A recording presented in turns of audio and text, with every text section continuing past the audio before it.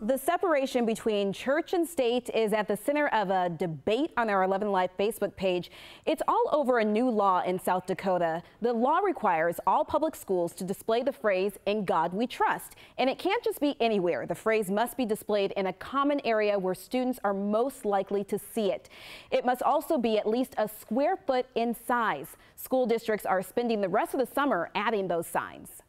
Even working with our buildings and grounds crews to put this motto up across our district. And so they pretty much have it done, and it will be up for everyone to see by the start of school.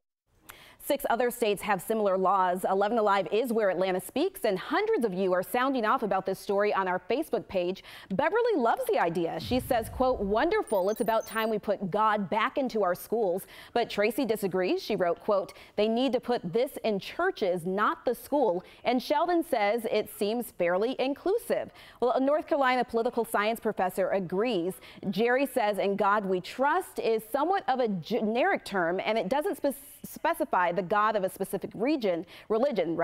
That's why the courts have allowed it. Courts have ruled against displaying the 10 Commandments in public places. That's because they're based specifically in Christianity.